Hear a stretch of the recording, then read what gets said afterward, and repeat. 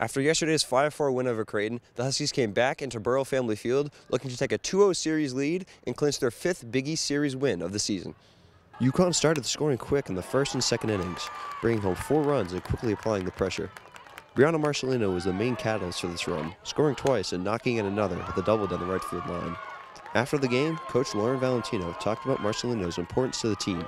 She's an unbelievable athlete, so her athleticism shows up like it shows up today, and when she sticks to the plan, she's unstoppable. I mean, she's in the leadoff spot for a reason. She puts pressure on the defense, and she's really hard to beat. So it's exciting to watch her play when she's playing like she is today. Creighton answered quickly in the third with a flurry of hits and quickly brought it back to a 1-run game. This prompted a pitching change, bringing in freshman Elise Sokolsky. Sokolsky locked it down from there, allowing only 2 hits and a walk in 4 innings pitched. She also recorded 9 strikeouts to cap off her dominant performance. Her will to win is awesome, and that's what you need out of a pitcher, someone who wants to say, she's not beating me, and that's what Elise showed today. UConn would go on to add 3 more runs in the 3rd and 4th innings to solidify their 7-3 victory. In the end, UConn's 12 hits and dominant pitching were too much for Creighton to handle, and they clinched the series win. UConn will play Creighton again tomorrow at 11 a.m. right here in Stores.